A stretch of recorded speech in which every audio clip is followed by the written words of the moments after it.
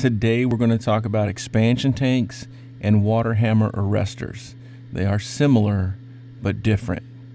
Let's get started. A thermal expansion tank is designed to eliminate the pressure buildup in your plumbing system. As water heats, it expands and the excess pressure is absorbed into the tank. This helps from premature T&P opening and closing.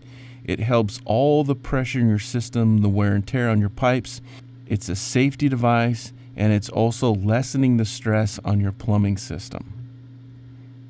Expansion tanks come in a variety of different sizes, always doing the same job, balancing the pressure in the system, absorbing that excess pressure. 90% of the time in our business, we're selling the small 2.5 and 5 gallon tanks for water heating.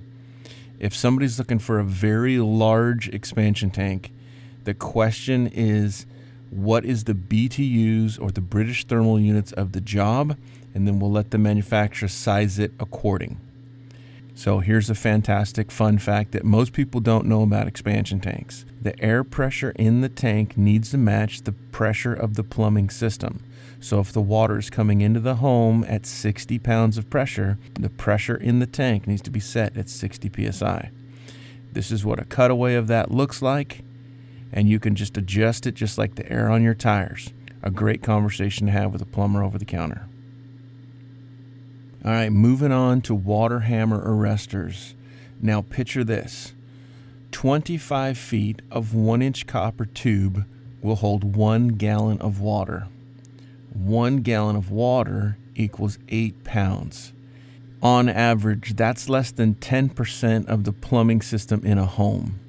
Imagine that water running at full speed through your house, 60 pounds of incoming pressure, and all that volume.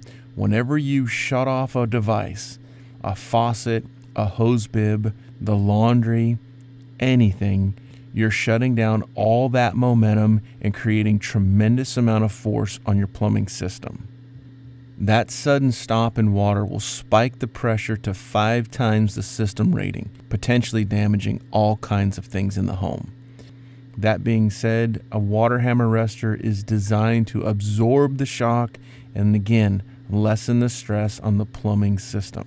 Now that you understand what a water hammer arrestor does, when somebody comes in and says, hey, grab me an arrestor, the questions you need to know: what sort of connection method and what size. It's very basic. The principles of the device don't change.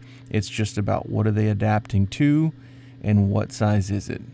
All right, let's talk water pressure absorption.